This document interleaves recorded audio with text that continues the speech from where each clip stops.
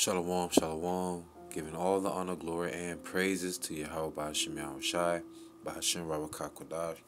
Double honors to my elders at Great Millstone, sing honors to the elect. Peace and blessings be to all the sincere men, women, and children that consist of the 1/3, and to the confusion of faces in the four corners of the earth. Shalom.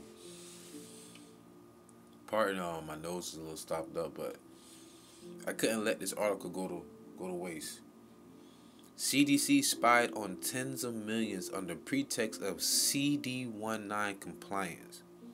This is not going to be a long video, but there's a term where they say never let a good crisis go to waste. Well, I have to be careful with certain things that I say, because they will try to flag me or give me a strike.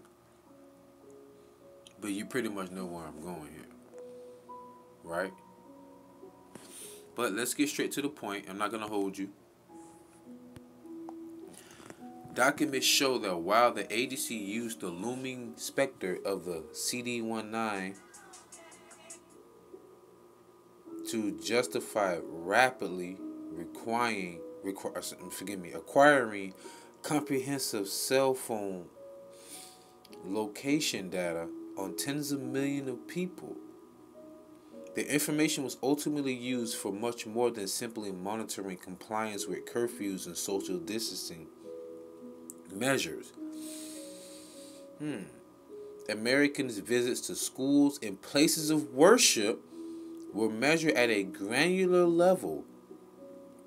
Think about salt and sugar, granulated. Right?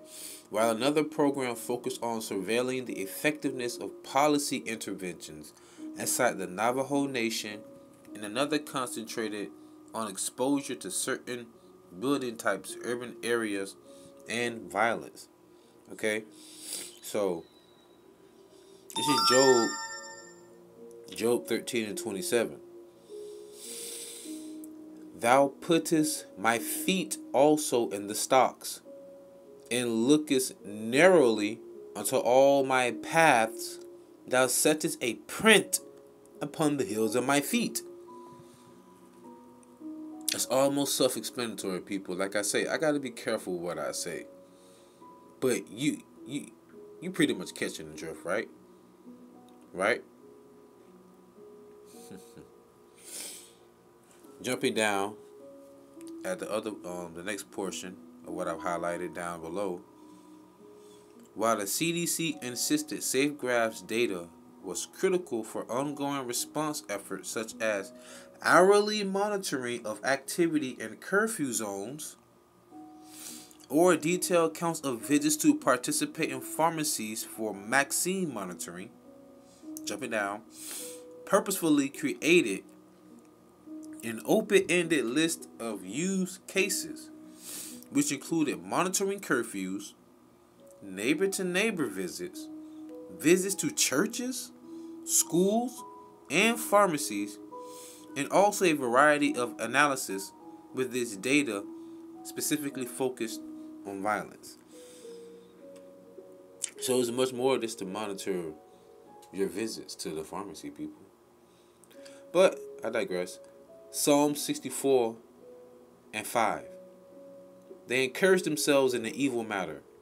They commune of laying snares privily. They say, who shall see them? They search out iniquities. They accomplish a diligent search. Both the inward thought of every one of them and the heart is deep.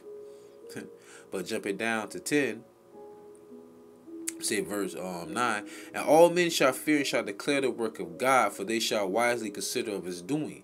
The righteous shall be glad in the Lord and shall trust in him, and all the upright in heart shall glory.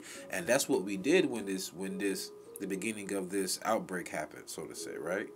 We just trusted in the Lord. We just trusted in the Lord, you know, and you have individuals out there like Johanna who was telling people, you know, go ahead. But if you do that, then what about the Revelation 13? You going to really tell people to go ahead and do that too? I'm going to leave it at that, you know, because then they're going to try and hit me. But nonetheless, though, the elect, the men of the Lord, all right? Alright, this is 2 Corinthians. Pardon me. 2 Corinthians chapter 2, verse 11. I'm going to close out. Lest Satan should get an advantage of us, for we are not ignorant of his devices. With that being said, I pray you was edified and fed. Stay in the spirit. Don't fear it, just endure it.